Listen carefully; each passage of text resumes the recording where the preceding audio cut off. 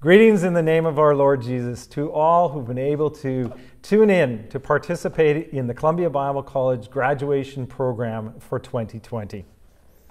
Even though we cannot join together in a large auditorium, we want to joyfully celebrate with our 2020 Columbia graduates. To our graduates, we, your parents, family, friends, alumni, Columbia board members, faculty, and staff, we all want you to know that we love you and we are very proud of you. As president of Columbia Bible College, it's a great privilege to provide a brief introduction to our graduation program for this year. As I'm sure you're all aware, this year's graduation is like none other in the 84-year history of Columbia. In many ways, all of us have had our lives and plans disrupted by the COVID-19 pandemic. We're disappointed that we couldn't gather together, wear those wonderful gowns, don those kind of cool mortarboard hats, and flick those golden tassels from left to right. We're very sorry about that, but I can promise you that the following program elements will all have special meaning for today and for the future. You'll hear a brief keynote address from Professor Ken Esau, an original musical piece from your fellow graduate, Wes Braun, the valedictorian address from Jessica Stefick, and a concluding benediction from our student dean, Stan Bahnman.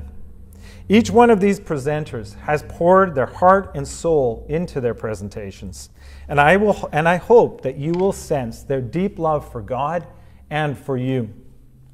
I will conclude my comments with a few verses from 1 Thessalonians chapter 3. These words from Scripture will also serve as an opening prayer. For now we really live, since you, our graduates, are standing firm in the Lord. And how can we thank God enough for you in return for all the joy that we have in the presence of God because of you? So now, may the Lord make your love increase and overflow for each other and for everyone else, for just as ours does for you. And may He strengthen your hearts so that you will be blameless and holy in the presence of our God and Father when our Lord Jesus returns with all of His holy ones. Amen. I want to begin by congratulating the graduates. This wonderful group that I see sitting out there 6 feet away from your family and friends. You look really good. Some of you I hardly recognize, all dressed up. You've overcome many obstacles. You've overcome financial challenges just to be students for 1, 2, or 4+ years. You've overcome learning challenges that some of you face. You've overcome external, family, relational, or other unexpected personal events that have made your journey difficult. You've overcome massive disruptions over the last few months, and you have overcome the huge academic challenges that I and other Columbia faculty, out of our deep love for you, have caused with exams and papers. Do I hear an amen? So today is a day of congratulations. I also want to thank everyone else who played a role in this day. Obviously, to our great God, who is Creator, Sustainer, and King in Jesus, for whose glory Columbia Bible College exists, but also to all the family and friends who stood with you and have played huge roles in your success today. I also want to thank the Columbia faculty and staff community, whom I'm imagining today as proud parents, beaming, knowing they were a small part of this day, as well as all the Columbia board members and all the churches and donors who support Columbia so we can live out our mission. So today is also a day to say thank you. While I was planning this presentation, I was hoping for something that would be memorable. People would talk about it, hopefully positively, for a long time.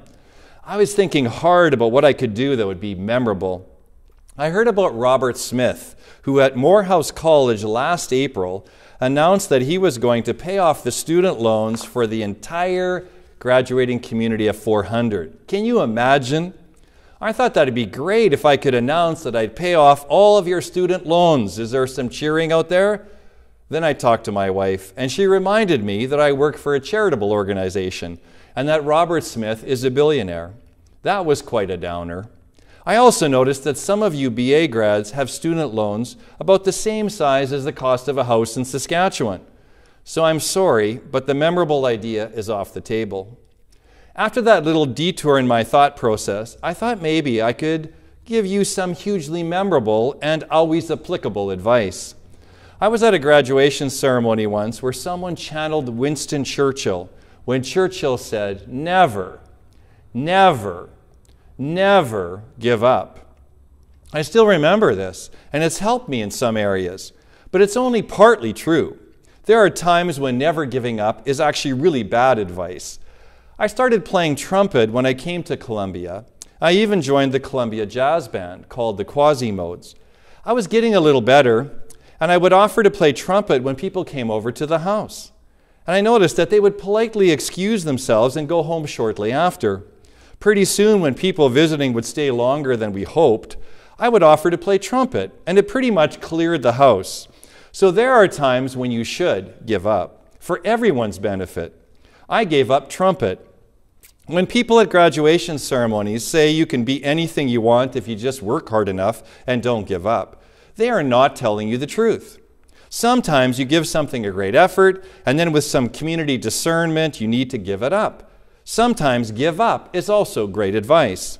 So I came to realize that hugely memorable and always applicable advice is really hard to come by. So I took that off the table as well. Finally, I decided that I should stick with sharing words from King Jesus, and Matthew 6:33 came to mind. Seek first God's kingdom and his righteousness. As you graduate, seek first God's kingdom. As you discern your next steps for the summer, seek first God's kingdom. As you discern your vocational or further educational plans, seek first God's kingdom.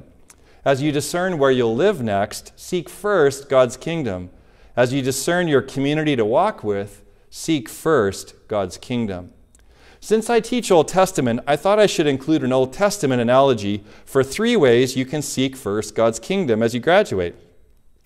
I have with me today a shofar or a yovel, a kind of ram's horn. It was one type of trumpet in the Bible. It's the only trumpet that I've decided to keep with me. It had multiple purposes, and I'm going to suggest that these purposes can help us better understand what it means to seek first God's kingdom.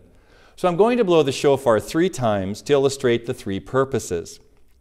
The first purpose of the shofar was to gather God's people together.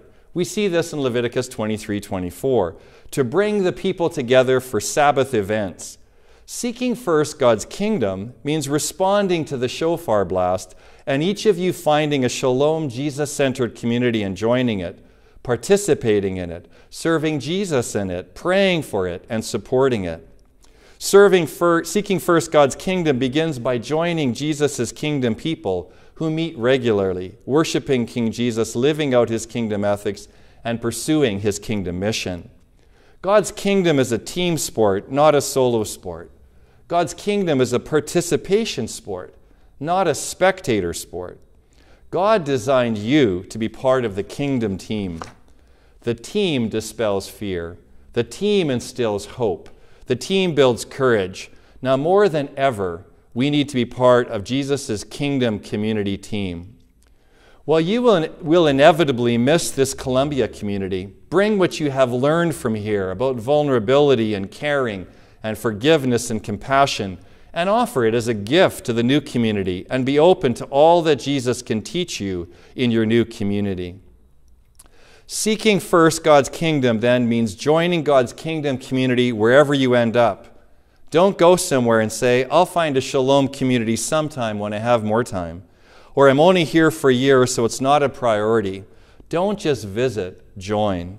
Don't just criticize, bless. Don't just wait and see, serve. Seeking first God's kingdom means joining Jesus' kingdom people.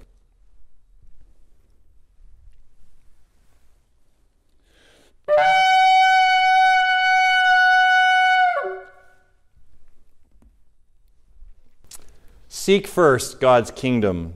Can you hear the shofar blast? Will you respond and gather with the shalom people of God? The second purpose for the shofar blast was to announce the attack on the enemy. The priest blew the shofar before the walls fell down at Jericho. Gideon had 300 men blow shofars before the attack on the Midianites. Seeking first God's kingdom means being part of God's kingdom mission, disarming the powers of death and idolatry. When John the Baptist sent his disciples to Jesus to find out if Jesus indeed was the one bringing the kingdom, Jesus' response in Matthew 11 was, "The blind receive sight, the lame walk, those who have leprosy are cleansed, the deaf hear, the dead are raised, and the good news is proclaimed to the poor." God's kingdom mission is one of living out the justice and love of God in our broken world and proclaiming the good news of the kingdom, inviting everyone from every nation to bow down in front of King Jesus and become kingdom citizens. We have been told over the last month that every small action matters in the war against the COVID-19 virus. Washing your hands properly matters.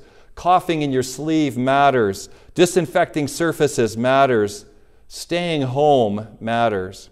Social or physical distancing matters. Not touching your face matters.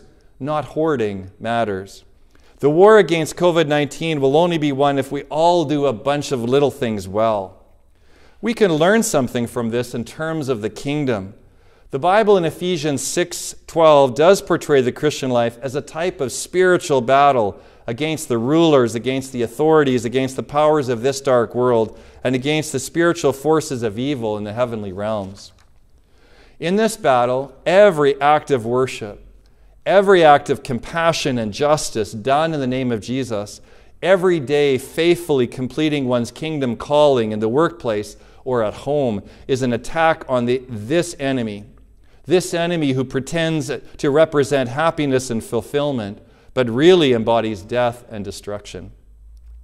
Every act of reconciliation and healing in Jesus' name is an attack on this enemy. Every prayer, spontaneous prayer or breath prayer or Lord's Prayer, lifted up by means of the Holy Spirit, is an attack on this enemy. Every declaration of Jesus as King in word or song is an attack on this enemy. Every action of care for God's beautiful creation, done out of worship of the Creator, is an attack on this enemy. Every artistic action that reflects the creativity of God is an attack on this enemy. Every expression of hope over fear, of kindness over hate, of trust over distrust, is an attack on this enemy. Whatever occupation you are going into, your real vocation is to live out the kingdom every day in everything. And that kingdom vocation is an attack on the powers of this present age. The shofar blast then should remind us that the seeking first God's kingdom means that living out our kingdom calling each and every day, as represented in all of our choices, is an attack on the death and destruction that have ultimately been defeated by Jesus in his life, death, and resurrection. And these will be fully defeated when Jesus returns.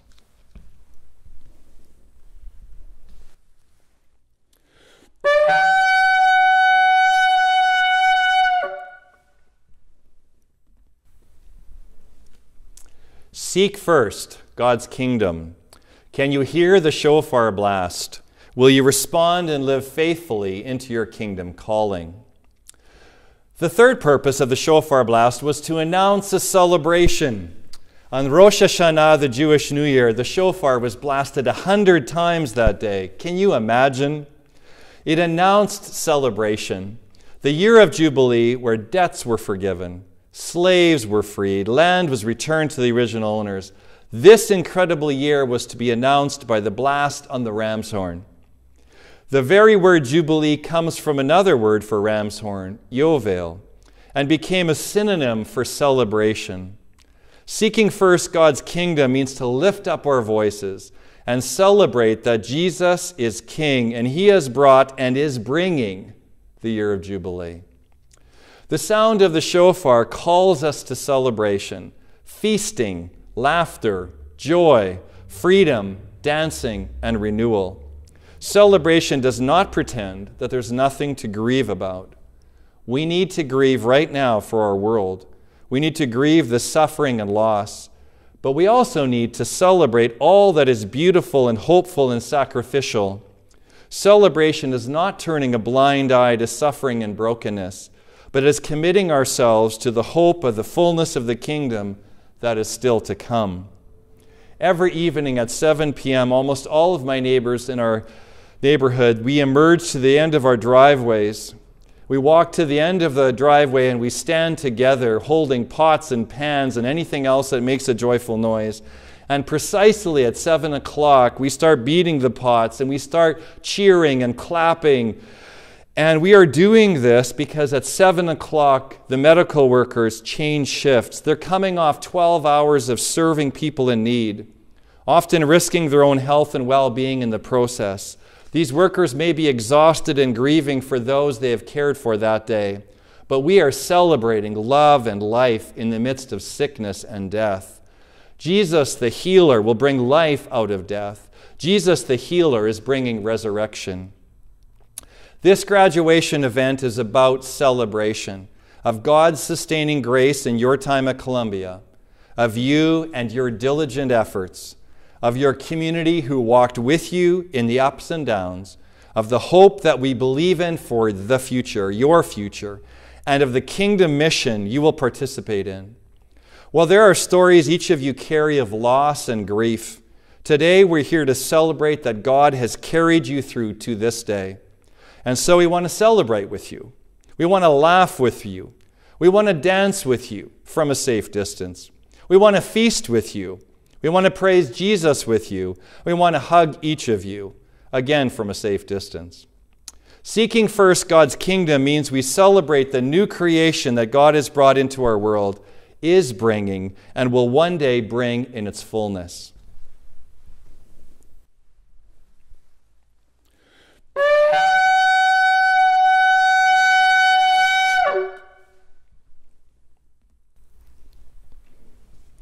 Seek first God's kingdom. Can you hear the shofar blast? Will you respond and celebrate Jesus' year of Jubilee, this graduation day, and God's future for you and all the other graduates? To conclude, seeking first God's kingdom is more significant than if someone came up today and forgave your student loans. It's more significant than the advice to never give up. Seeking first God's kingdom gathers God's people in worship, community, and mission. Seeking first God's kingdom attacks the powers of darkness and death. Seeking first God's kingdom celebrates the year of Jubilee, this graduation day, and your futures. May King Jesus' words from Matthew 6:33 ring out like the blast of the shofar this day, and each and every day of the rest of your lives. May the shalom of Jesus go with you now and forevermore. Amen.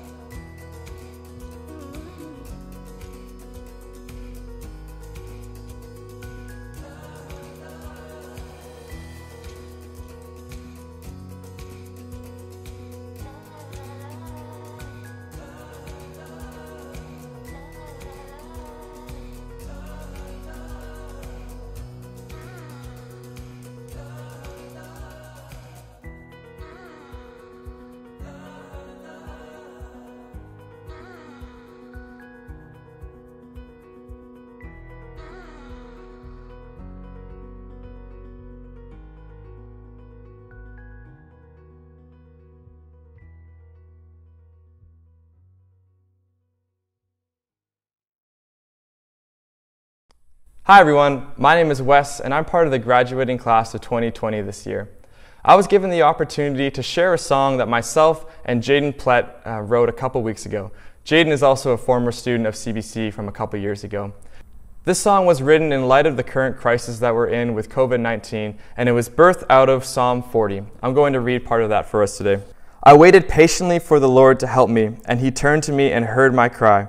He lifted me out of the pit of despair, out of the mud and the mire. He set my feet on solid ground and steadied me as I walked along. He has given me a new song to sing, a hymn of praise to our God, and many will see what he has done and be amazed. They will put their trust in the Lord. So it was at a worship leaders breakfast a couple weeks ago where we looked at this psalm as a devotional, and one of the leaders was really struck by the fact that all David did was wait on God, and God was the one who responded. God turned to him and heard his prayer. God lifted him out of the pit of despair, out of the mud and the mire. God was the one who set David's feet on solid ground. And God was the one who steadied him and gave him a new song to sing to his God. And I think it's in seasons like this that we're currently in where we realize that all we really can do is depend upon God and who he is. So this psalm and this song that we wrote invites us to take the posture of completely being dependent upon God. So the verses talk about waiting for God and waiting for who he is and for him to move. The chorus declares who our God is, and in light of who our God is, we have our confidence in him. The bridge is a prayer that Jesus would show us what it means to be his hands and feet, what it looks like to embody him and in this season of life. And it's a prayer asking that we would be filled with the Holy Spirit so that the world can see who our God is. So it's my hope and my prayer that you would meet with and encounter God through this song and be encouraged by it. So all praise and glory to God. Thank you for listening.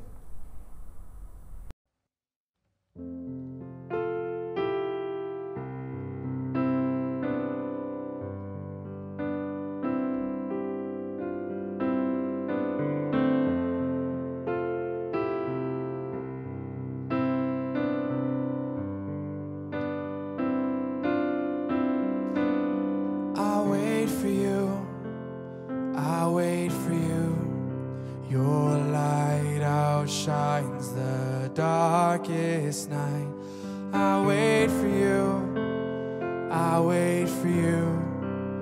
Your faithfulness will not run dry.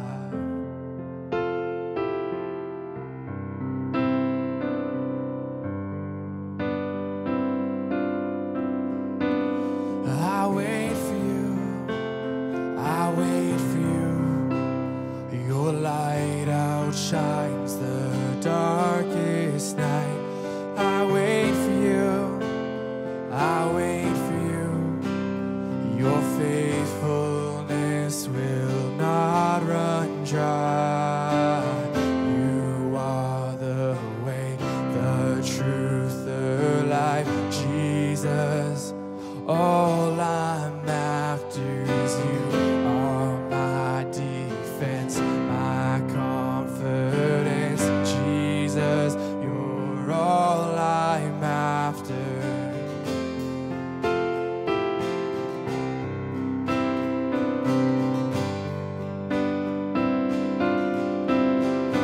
And I wait for you, I wait for you.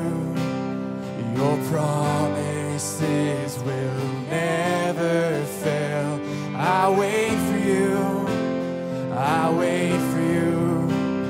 Your sovereignty always prevails. You are the way, the truth, the life, Jesus. All I'm after is you. Are my defense, my confidence, Jesus. You're all I'm after. You are the way, the truth, the life, Jesus.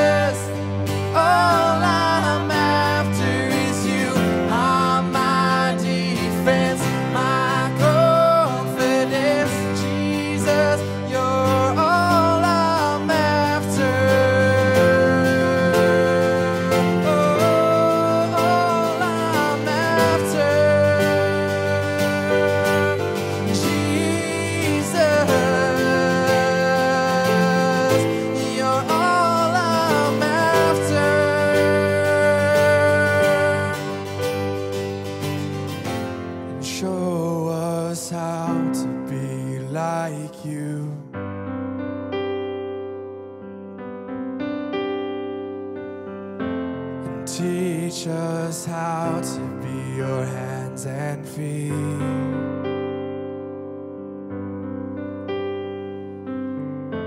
And show us how to embody you.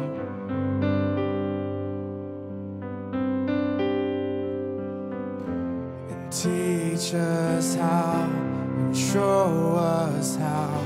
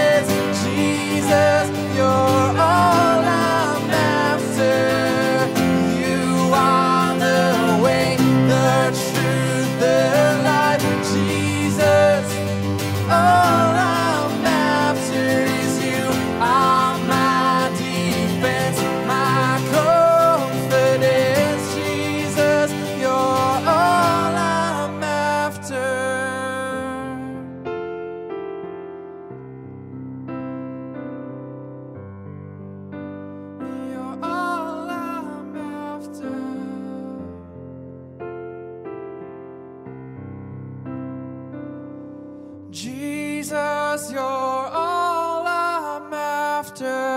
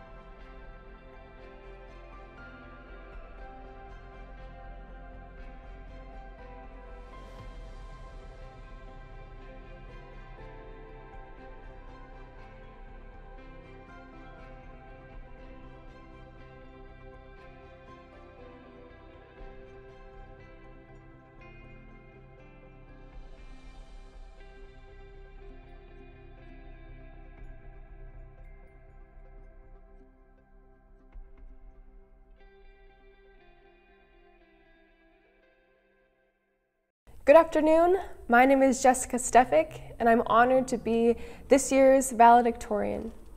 It will probably come as no surprise to you that as I was preparing to give this address, what I would say and how I would say it, I had a difficult time, to say the least. In many ways, this year didn't end in the way that I had anticipated or even assumed.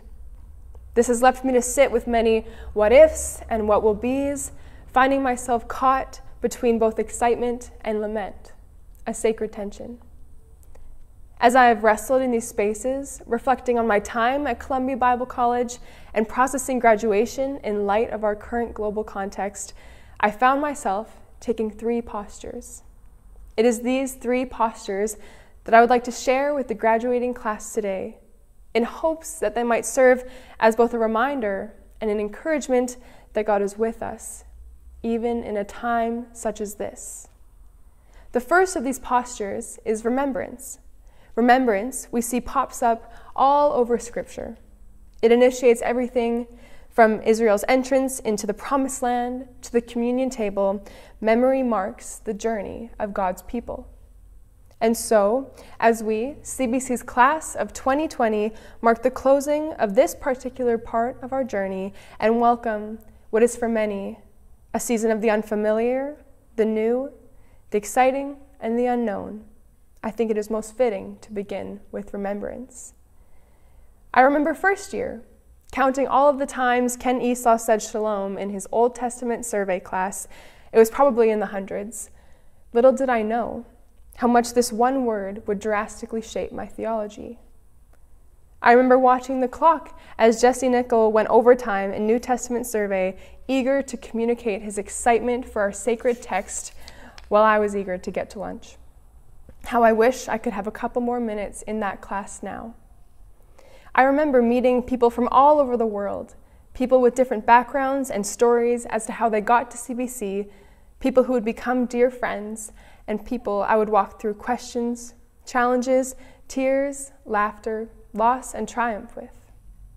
Second year, I remember Stacy Gleddy-Smith and the way she brought worship into every lecture, how I hope to move forward with this disposition.